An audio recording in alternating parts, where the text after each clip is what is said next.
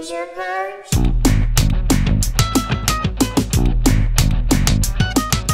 Binge or Purge?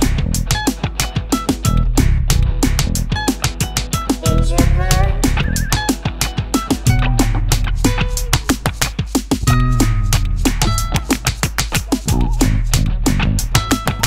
Hello and welcome to Binge or Purge streaming reviews. I'm your host, Dimo. My co-host is Joe Taylor. This is episode 90. 90, man. We're getting close to 100. Yeah, it's only taken us 80 weeks between the last one. Oh, yeah. Hey, with what we get paid, we can take whatever hiatus we want. That's right. Okay, we're on our schedule, not your schedule, people. Though I have gotten a lot of messages going, you guys still doing this? Is this still a thing? Yeah. And I'm like... Those are from me. Yeah. Those are from myself as well. I'm like, are we still doing this? That's a good question. I know I've been watching a ton of television this whole time, so I'm like, I really want to talk about this. And then it comes and goes, and I'm like, well, I'm not going to talk about that show.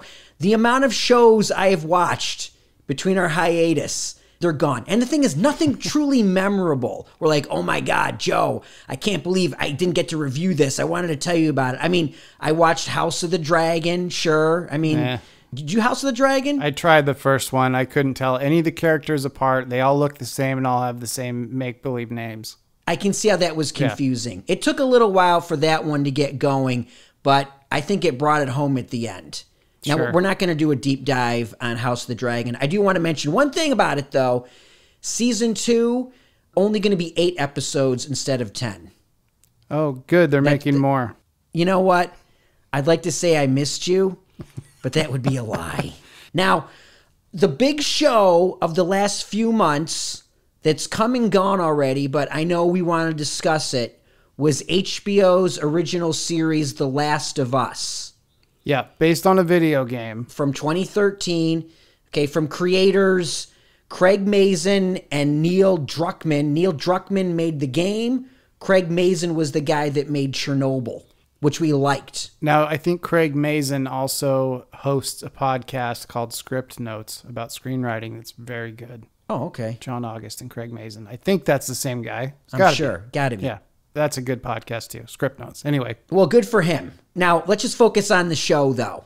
9 episodes, about an hour each. It stars Pedro Pascal and Bella Ramsey. Typically, shows about video games suck. Do we agree? Yes. This does not. I thoroughly enjoyed this show. And you're looking at me like... No, I'm looking at you because I'm surprised about this show because I liked it too. Oh, you did? First of all, when you say it's a show, or not you, but whoever, it's a show based on a video game, I'm out. I'm like, you should meet my friend Dimo. He'll love it, whatever it is. And we have Mario Brothers to thank for that and other things that have ruined the whole premise. But my old roommate used to play like BioShock, all these games, like post-apocalyptic games, and there's always like a really faint AM radio in the background of these games. They all have that in common. This had that, but it also was really good. For me, if it was based on a video game or not, I don't know. Apparently it is, but it doesn't matter to me if it is. Yeah, there's a lot of online, like, they're not following the game when it does this. And I'm like, I don't care how your game played out. This is a TV show, and as TV shows go, it was very compelling. And if you're like, I don't like zombie, post-apocalyptic things, it's not really zombie heavy. It's pretty much a character drama. Well, and a road trip, really. Yeah, and the way they did the zombie thing, which again, I'm not super on board with, the way they did it was quite a bit different than I've seen before, than 28 Days Later even, or some of these other zombie things, The Walking Dead. They explained exactly what was happening and why, and it was sort of believable enough that it didn't bother me why there was these basically Walking Dead around. So they did a good job of setting it up so that people like me would say, okay. Yeah. It was a little too relatable at some points, either intentionally or unintentionally. There was some familiar COVID type of stuff. Oh, it's way COVID. Yeah. It's a COVID show, right? I'm sure they were like, do you want a green like this? I don't know. And then all of a sudden COVID hit and it's like, hey, go for it. Yeah. I mean, this whole thing was shot during COVID too. That's crazy because there's a lot of people in it in close proximity in some scenes. I guess a lot of it's just them out by themselves. But yeah, a lot of parallels. And, you know, it almost gives you a picture of what if COVID had been worst case scenario. This is not far off, probably. This was a fungus. I'm not a scientist, believe it or not, but that somehow the way they explained it, that's what I'm saying. It was like, okay, I'll buy that. Sure. Yeah. Yeah. Look, this show worked on every level. The two main performances are great. You end up caring about them and where they're going. Now, one of the big episodes didn't really focus on those two characters. It focused on two side characters that are in the game, apparently, but weren't developed as well. And that was episode 3, starring Nick Offerman and Murray Bartlett. Murray Bartlett was from season 1 of The White Lotus. He played the manager. This is the big episode that's going to win them all the Emmys. When they introduced Nick Offerman's character, I was like, man, I want that guy's life. Really? Yeah. Just eating steak and watching zombies walk into traps. Just self-sustaining, off the grid. It was really cool. And then, anyway, go on from there. It's a story about two men and their loving relationship over decades, pretty much, right? Well, 20 years. And like everyone after it came out was like, oh my God, this is it. This is the best episode of any show in recent memory. And like I said, if you don't want to watch this show, just watch the 3rd episode on its own. I have a little beef with that because it was on its own and it almost existed outside the show. I think it would have made a great short film, but it really did nothing to advance the show or the story. It was just this total side thing to me. Well, at the end, they make a cameo. I guess they got supplies from there or whatever, but it really... Yeah, but that letter he leaves for Joel lets him know, like, this is what you need to do, and it sort of, like, helps him set him on his course, because he was kind of questioning whether he wanted to take her on this journey, and then it sort of just set it up. I don't know. I thought it was... Look, it worked. It worked, man. All right? Yeah, it was a great episode, for sure. For sure. Now, can I say something about Pedro Pascal? Please. Because we're used to seeing him not his face, because he plays the Mandalorian, as people know. Right. Now, my theory, and we already know that he's not in the suit most of the time. I don't know if he shows up to the Mandalorian set or not. How would you know? We both know a couple of people that play in the suit sometimes. I have a theory that Pedro Pascal's head would not fit in the Mandalorian helmet. You think he has a big melon? Yeah, and he has really thick hair too, which is nice. But I don't know if he could squeeze into that helmet or not. You are correct, Joe. Just not about the size of his head. Pedro recently revealed that for season 3 of The Mandalorian, he was never on set and only did voiceover work. And that's another thing too. His voice in this sounds like The Mandalorian, which I followed along with better because I recognized it. That movie I reviewed a while back, Prospect, with J. Duplass. Great hidden gem, by the way, if you don't remember that episode. He didn't sound anything like The Mandalorian or this. He sounded totally different in that movie. So this was like, oh yeah, that is the same guy. Also, the girl that plays Baby Yoda. Now, there are similarities. She's kind of funny in this show too. She's really funny in this show. She's great in this. Yeah. Did you get to the cannibals? You didn't get to the cannibals. No, I've only done 3 so far. You've only done 3? I thought you said you loved this show. Well, I'm going to finish it. Okay. It's good. 2 nights ago. It's good. Yeah, it's very good. And then when it ended, I go, is that how the game ends? And my friends were like, that's how the game ends. So I've never finished a video game before, so I don't know. I don't play these games, man. Unless it's, on my phone and one button. Anything like X, Y, Z, I'm like, I'm out. I have no dexterity or coordination to play any of these games. Yeah, me neither. So if it wasn't on Atari, I'm out. But everybody loves it. Congratulations, HBO. You had another hit.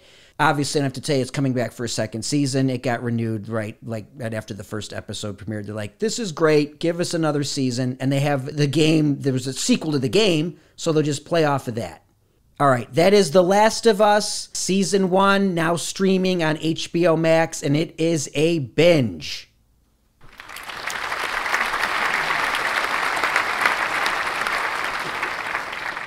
Okay, can I just say something?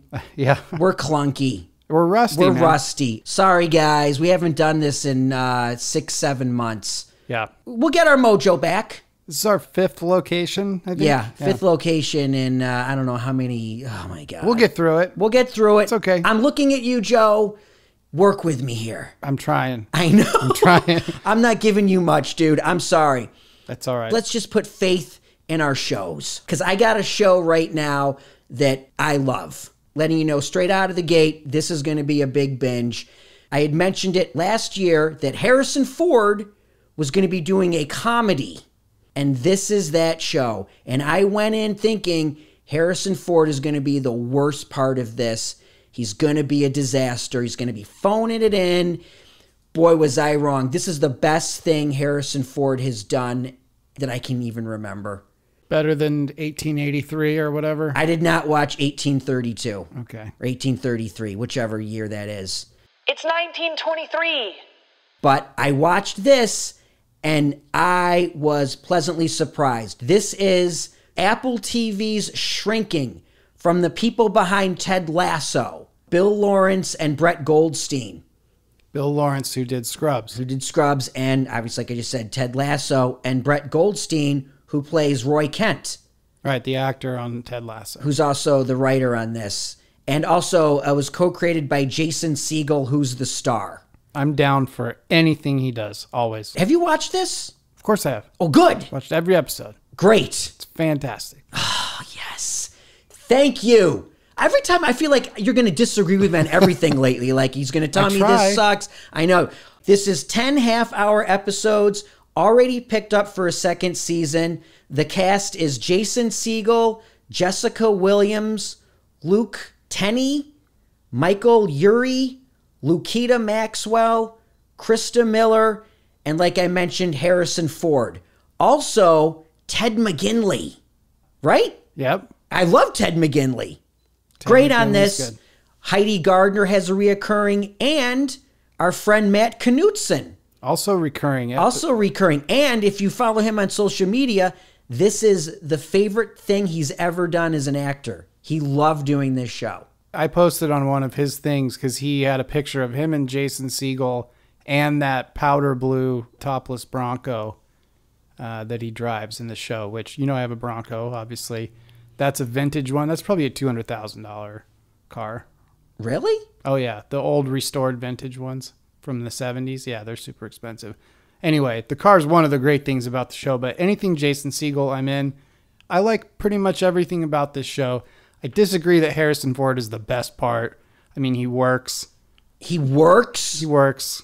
I don't know. I know he's playing himself, but he's playing a curmudgeon. He's delivering, though. He's not Laurence Olivier. He's not Robert De Niro. I realize that. And I know I'm a Harrison Ford apologist. I get that. All right? I know. But for me, and I'll admit, most of the time, he's been sucky.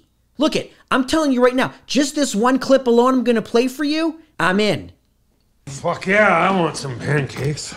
Come on, how can you not love that? Okay, That does make me want some pancakes. it makes me want to laugh, dude. That's my text alert on my phone now. Now, was that when he was stoned or whatever? Yeah, that's when he took edibles. Oh, and the right. next day he's recovering from them when he's got the munchies. Yeah. But here's the thing. Harrison Ford is a huge stoner. So to watch him get whacked out on edibles, knowing he's always whacked out to begin with, it's kind of meta. It's kind of weird. You know what I'm saying? I mean, the guy is a huge pothead. He's always stoned, so he's stoned pretending to be getting stoned. That's some quality work. Method. He deserves an Emmy. He deserves an Emmy for this part, man.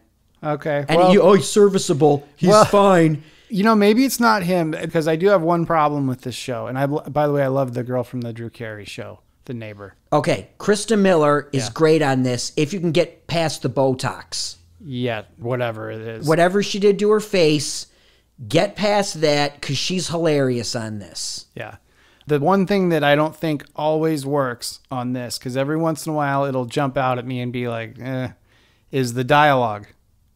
There are times where they're having a conversation and it's like, if I heard a group of people sitting around talking like that, I would think that they were AI robots or something. It's very, to me, the dialogue is not natural at times. It's a sitcom, man. Yeah, but I don't expect it to feel like Family Matters or something. Sometimes it's too sitcom-y. Really. Yeah, for I me. liked the dialogue. I thought it was fun. I know. I'll play a clip that's exactly what you're talking about. All right. Okay, here we go. How do you eat this shit? You've never had Fun Dip? No, I've never had Fun Dip. You just scoop up the sugar stuff with a stick, and then afterwards you can eat the stick. No shit? Yeah. Why do I have to pay you in candy? 'Cause you're poor, and I like candy. That's a good stick.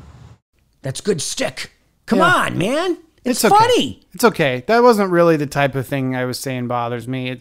It's just more of like, first of all, when there's 4 or 5 people sitting around just perfectly playing ping pong with each other, it's like that. It just seems out of whack to me from reality. But same way the Scrubs was. It definitely has the Scrubs dialogue tone. People don't talk to each other that way, and it puts me off a little bit. That's all. It's kind of Modern Family influenced too. Wouldn't you Sure. say? A little bit? Yeah, but I never jumped out at me about Modern Family. Modern Family is ridiculous. Yeah. No one talks like that. Come on. Yeah, I guess. Maybe not. I don't know. Also, I think that the other therapist, what's her name? Gabby, played by Gabby. Jessica Williams. Yeah, who's great. She's great. I feel like that was 2 characters that they combined into one because she has 2 completely different tones at times. Sometimes she talks one way and is like one character, and then another times it's like, wait, this had to have been 2 characters that they squeezed into one. Because that happens. I'm sure it does. So she was a little all over the place for me, but she's very good. It just didn't seem consistent. I hear you. But so season 1, they'll find their rhythm. I thought it took 2 episodes to get going. Yeah, at least. Yeah. Although the pilot was, I think, the best episode. I didn't care for the pilot. The ending? The ending was good. Yeah. The ending was good, but I thought I don't know. But I think by, like I said, 10 episodes, I think by episode 4, it's working on all cylinders. Yeah. I really liked it. Now, I didn't even say what it's about. Oh. It's about therapy. Jason Segel's character is a therapist. He works for Harrison Ford, and his coworker is Jessica Williams. They have an office, and Jason Segel's character is dealing with the death of his wife. And this whole show is really about dealing with grief. And it causes him to kind of change the way he practices therapy in a way that could get him in trouble. So that's a lot of the through story. Right. But then the supporting characters take over. It's about that, but it's almost like a dysfunctional family in one way. You know what I mean? There's all these like characters not related, but they act like a family. Yeah, it is very much, even with the neighbors and the girl and the guy that moves in, it feels like a big family. Yeah, that's true. Yeah. The thing that really works for me is the idea that a therapist would just lose it and be like, break up with them then, or whatever. And that's kind of the point that he gets to where he's just telling his patients, like, then why don't you whatever? And I don't think you're supposed to do that as a therapist. I don't think you are. I've never been to therapy. God knows I could use it. Oof. But, you have? Huh? Have you been to therapy? No, I was saying you could use it. Oh, yeah. But also I have. And they definitely don't like tell you better do this or you're a moron kind of thing. And the way he just goes off the rails and is like yelling at his patients, why don't you take the steps to change then instead of complaining about it all the time? Again, I don't think they're supposed to do that. And he could get in trouble for it, especially the very, very end of the series. The very, very end. The last, It's a literal cliffhanger. Right. Yeah. So we'll see if that comes back to bite him. But I liked that concept. The whole premise of the show is great. Yeah, it moves fast, too. And the thing is, I looked forward to it. I was a little behind. I watched the first 3, and then it was weekly. As soon as it was available, I watched it. And I laughed a lot. When Jason Segel dances or sings and dances or does his little goofy thing to try and make his daughter laugh, he did the same thing in the Muppets thing and in I Love You, Man. He is so physically funny when he wants to be. Okay.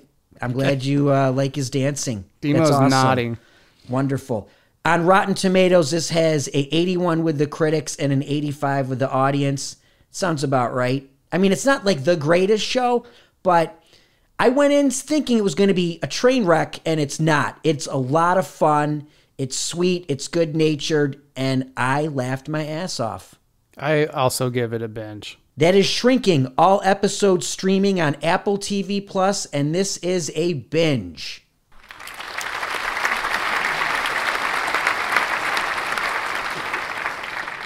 Okay, that felt a little better. I feel like a good show got us going here.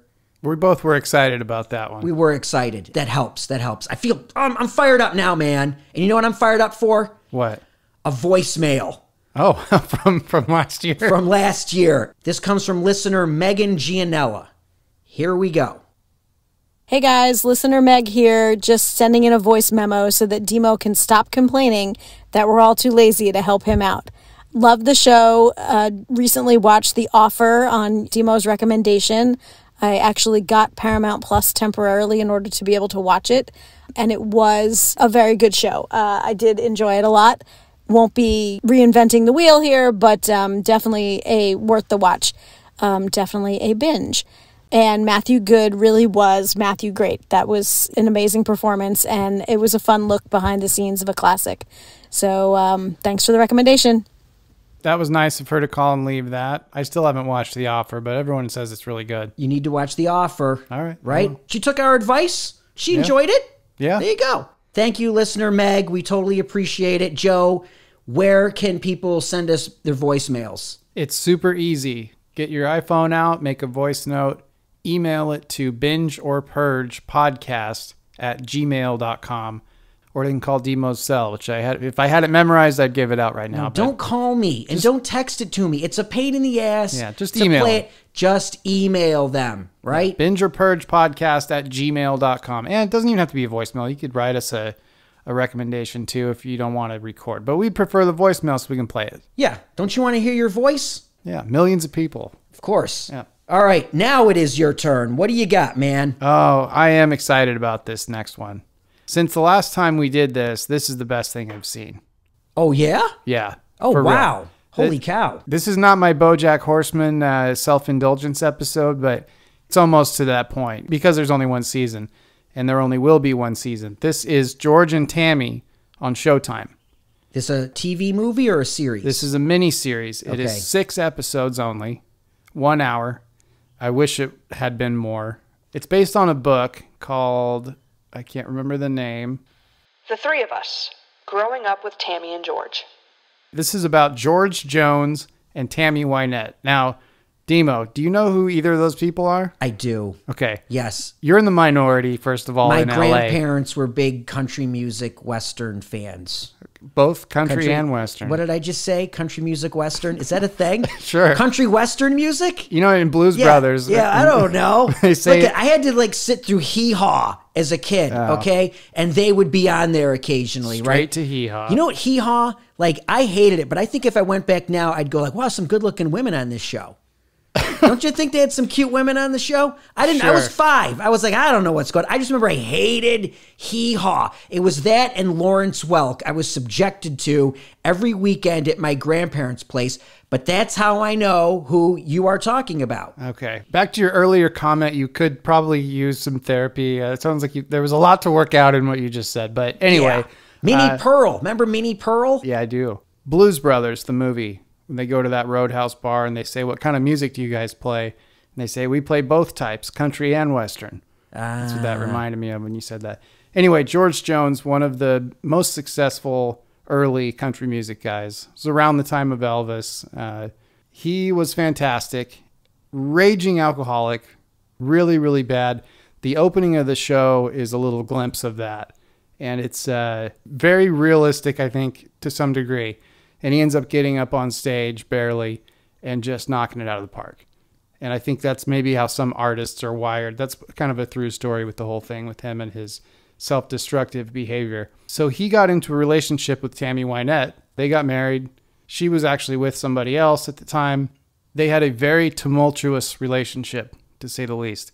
And this was in the wake of him as his star was beginning to set, I guess, and as hers was on the rise. Sounds like A Star is Born. Yeah, I'm sure that's where that movie came from, was this story or something like it. Well, no, because that movie's concept's a million years old. Well, so is But this. art imitating life and life imitating art, right? But this was set in the late 60s, early 70s. So it's around the same time, I guess.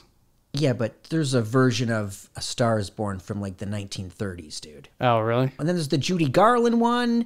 Yeah, you're probably going with the Chris Christopherson, Barbara Streisand version. Right. That's from the 70s. Okay. But it's the same story over and over again. And look, this is two people. A tale as old as time. A tale as old as time, yes.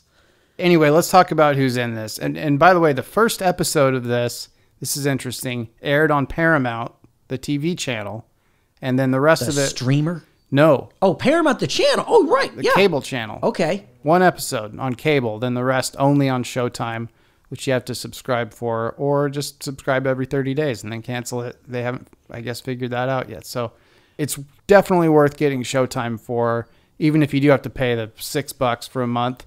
It's only 6 hours of shows. Well worth it, 100%. Who else is in it? Who's in it to begin with? How about that? Not who Oh, else. I'm sorry. Yeah. Michael Shannon plays George Jones. Sold. Yeah. I'm right? in. That's Me it. too. Let's go. Me too. Michael Shannon. Done. Everything after Take Shelter, Waco. I mean, he's for some reason very underrated. I don't know if he has a bad agent or He what. works a lot. He's in everything, yet he doesn't come to mind as like this awesome actor that everybody knows. That works in his favor, man. You know what I mean? I don't need him to become some huge superstar. Just should. keep doing the work he's doing, right? He should. He also played Elvis in a movie called Elvis and Nixon, which nobody saw. It was on Amazon. I watched it when I had the flu or something. Really good show, too. Anyway, so he plays George Jones. Jessica Chastain, Academy Award nominee, Academy Award winner. plays Tammy Wynette. And she actually won a SAG Award for this performance, and she was nominated for a Golden Globe. She should have won all. They both should have won. I don't know how he didn't get any recognition for this. I don't know if he upset somebody in Hollywood or what, but they both were so good. So good. How's their singing? That's the thing. So I read an article about this. They took all kinds of voice lessons. Everything you hear, it's them singing, and it's not auto-tuned. It's not anything. It sounds like two people singing. It doesn't sound like it's recorded, even though I'm sure it is pre-recorded. They just let them do it live, and it sounds like it probably sounded in real life. It reminded me of, remember the Bill Murray Christmas special where there's mistakes, there's little things that kind of make you know that it's real. This had some of that, where it wasn't always perfect music, but it was great. It was such a great portrayal. And his story was tragic. Hers ends up being even more tragic for different reasons. But anyway, Michael Shannon was not originally going to play George Jones. Do you know who was? New. Josh Brolin. Oh, okay. He would have been okay, I think. But Michael Shannon just knocks it out of the park. Brolin ended up producing it, by the way. All 6 episodes directed by John Hillcoat, who had mostly done music videos before this. Country music videos, Bob Dylan, some other stuff. So it was a interesting choice in director, but man, the way this is shot, Dimo, it is like adrenaline. Some parts of it are like edge of your seat, riveting, you know, when he's getting ready to go up in front of a big crowd. And there's like stress while you're watching it. And then there's some very loving moments, but there's this undercurrent of dread because he's always hanging by a thread of he's going to just self-destruct any minute. And then the stuff develops with her, and you just feel so bad for these people because they're both really tragic figures. One of them turned their life around and died that way, and the other one didn't. Who else is in it? I was going to get to. Steve Zahn. Love Steve Zahn, guitar player from That Thing You Do. Among other things. And White Lotus. Walton Goggins. Yep. And Katie Mixon. Anyway, I loved the crap out of this thing. I was hoping it would be a lot bigger than it was. It got good reviews. Not many people have Showtime or apparently were willing to go get Showtime. I have Showtime, and I really, this just didn't stand out to me. Because like you said, she gets nominated for a SAG Award as George and Tammy, and I'm like, what the hell is this? I didn't even know when it came out. I didn't even heard about it. If you watch the first one, you'll be hooked. It's so good. Favorite thing I've seen since the last time we did this, and maybe even beyond. George and Tammy on Showtime, absolute binge.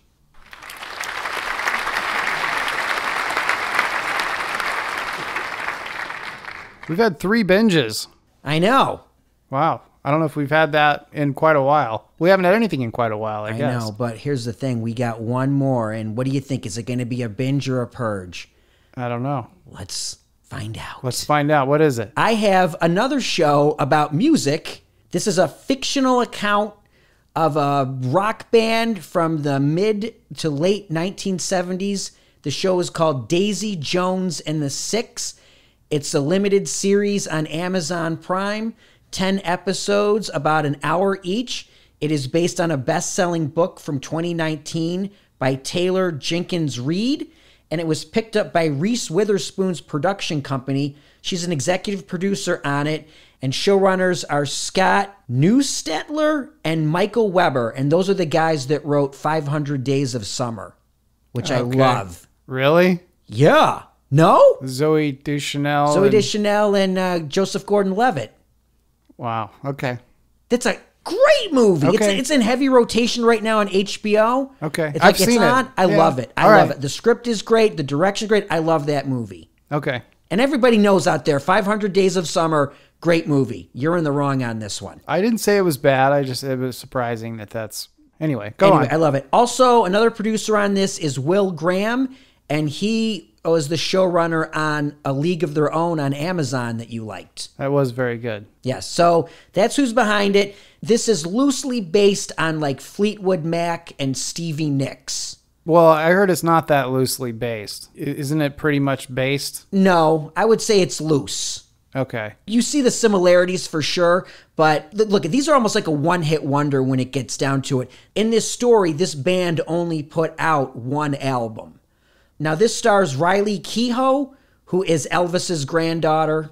You knew that, right? Is that how you pronounce that? Keough? Keough. Okay. I listened to 8 different clips of her pronunciation so that when I came to do this, I would get it right. You're braver than me. I've never said her name out loud because I knew I would get it wrong. Well, it's complete. I know. Look at it. I'm like, Keough. Yeah. It's like, that's not the right letters. That ain't it. Riley Keough. And then another guy whose name I had to work on. Ready? Sam Claflin. Okay. All right. Okay. This is what I spend my time with, figuring out how to pronounce these people's names. Now, I got an easy one. Camilla Maroney. She's some model that Leonardo DiCaprio apparently dated when she was 12. All right. I'm not kidding. It's like, you know him. Hey, Leo. At this point, stop dating women that were born after Titanic came out. Can we agree on that? Yeah, and I get it. I'm not saying you got to, date someone your age, but I mean, seriously, right? They can't go, oh, Titanic, I missed that in the theaters, but I caught it on streaming. Like, no, no. I Sorry. get it. All right. Okay, anyway. Suki Waterhouse, Will Harrison, Josh Whitehouse. Oh, we got a Waterhouse and a White House. I'm just noticing that. Interesting. How about that? Yeah. Sebastian Chacon. And then another one. I spent a lot of time in this one. Nabia B. Close enough as I'm going to get. It's Nabiyaah. Nabia. That sounds more like it. Let's go with Nabia. And then in a recurring part, Timothy Olyphant, who's great. Yeah. Love right? him. Not in and enough. 10 episodes. The first 2.5 to 3, dreadful. I almost was like, I'm not going to get through this show. This was so boring. And you're waiting because you got this singer, right? This one girl, and she's off doing her thing, and then you got this up and coming band, and you know from the first scene they're gonna get together and become this powerhouse group. But they spend forever with the backstories till they get together. Once they finally do get together, Riley and Sam, they play Daisy Jones and Billy Dunn. They're like the front men of the band. And it's basically their relationship and their conflicts and how they love each other, but they hate each other. And because of that, they write this great music together. And then it goes through all the cliches like, 70s rock band stuff. But go watch Almost Famous, dude, because you can get the whole story in a way more entertaining fashion in 2 hours than the 10 hours of this. Because once it finally starts getting good, it's over. And you're like, this is it? Like, you keep waiting for like something epic to happen, and it never really does. This show doesn't have much of a pulse. People are like, oh, I'm loving Daisy Jones. It's so great. And I love the music. And the music in it is good. There's original music written by this guy, Blake Mills. And they're saying like there were co-writers of Jackson Browne, Marcus Mumford, and Phoebe Bridgers. They all contributed. But this guy, Blake Mills, wrote most of it. And Riley and Sam, they perform their stuff live. They're singing. You can actually go buy the album. They released a soundtrack and all that stuff. Great. But as a showman, I gotta take It's a Purge. Don't get me wrong, I liked some parts of it, but it just never took off. And it's such fertile ground for something exciting. You know what I mean? Loosely based off of Stevie Nicks, and get crazy into the drugs then, right? Go nuts. You know that urban legend about Stevie Nicks, right, and the cocaine up her butt? I thought that was Richard Gere. No, that's the hamster. Oh. The urban legend was that she had done so much coke that it wasn't like affecting her anymore. So she had to have someone take a straw and shoot it up her butt. Oh, yeah. She disavowed that. She said that never happened. I don't know where that's total bullshit. But in the meantime, I read that Rod Stewart would do that. He said that him and some guy from the Rolling Stones, I think it was maybe Ron Wood or whatever, they would take pills, empty out the caplets, fill them with the coke, and then stick them up their butt. He was worried that coke going up his nose would affect his singing voice. Oh, his septum, yeah. Yeah. Smart. So yeah, right. Smart.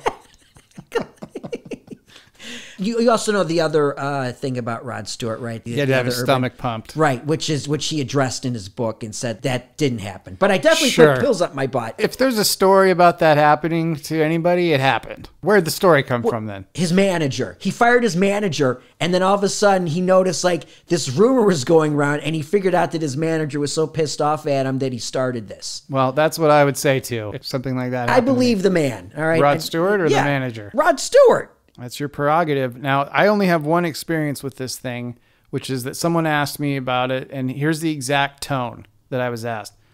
Are you watching this Daisy Jones and the Six thing? Was that me? No, it wasn't you. It was someone else, but that made me not want to watch it.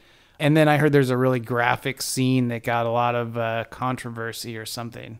Isn't there Really? a sexual assault or something in it? I read something about it. I don't remember that. It was like, did it go too far? It's something a publicist planted, I'm sure. Nothing in this show went too far. Demo says not far enough. Yeah, I've wanted something crazy. And for a show about rock and roll, it should be a lot more vibrant and off the rails than it is. It didn't really give me anything new in terms of like the 70s scene. And what can I say? Daisy Jones and the Six streaming on Amazon Prime. It's a purge.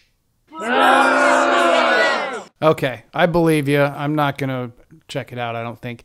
Should we recap real quick? Yes, please. Okay, so we started with The Last of Us on HBO. Everyone's talking about it. Everyone's already seen it. It's yeah. not like news to anybody Oh, listening. I just started it. Okay. Just on your recommendation. If you haven't, then definitely start it. It's a binge. Let's see. Then the second thing was Shrinking, which we both loved. Love Apple it, TV. love it, love it. Harrison Ford is great. Harrison Ford is fine. He's okay. The whole show is great, though. Jason Segel, I think, is the best part of the show, and his Bronco. They but work great together. They do. It's almost a father-son relationship, Yep. and it's very believable. I'll give Yeah, him that. and that's on Apple TV Plus. 10 half hours was Yes. that one. Third, we had George and Tammy, one of the favorite things that I've seen in a long time, on Showtime. 6 episodes, 1 hour. Please go watch it. I rarely say please watch it, but this one really is worth the watch. And lastly, we just talked about Daisy Jones and the Six on Amazon. Not bad, not enough there for you to commit to the time. It's a purge. and I had already forgotten the title of it, by the way. That's why I pointed at it. It's a weird name. I'm guessing, is there 6 other people in the band? Well, there were 5 people, and then the photographer, and they're, let's call us the 6 because we're only 5. And then Daisy Jones joined, so there's actually 7, I think. It's ridiculous. It's like the Ben Folds I'm 5. sure the book is great, but it just didn't translate. Okay, so Ben Folds 5 is a purge. That was it. That's all our shows for this time. We'll do some more next time, and I don't think it'll be 8 months in between shows this time. Hopefully not. Hopefully not. I think we got a little better as the episode went on. I'm going to have to... I'm going to have to work some magic to make this one seem exciting because, yeah. Sorry, folks, we're a little rusty. I got to spray some WD-40 in my mouth and Yeah, mine too. clean us off here. Or have Stevie Nicks blow it up your butt or whatever. All right. As always, we want to thank Jess the Facts. You can follow Jess the Facts on Instagram at the Jesse Greer. That's Jesse with a Y. So for Joe Taylor, my name is Dimo. This has been Binge or Purge Streaming Reviews. Thank you so much for coming back and listening, and we'll see you next time.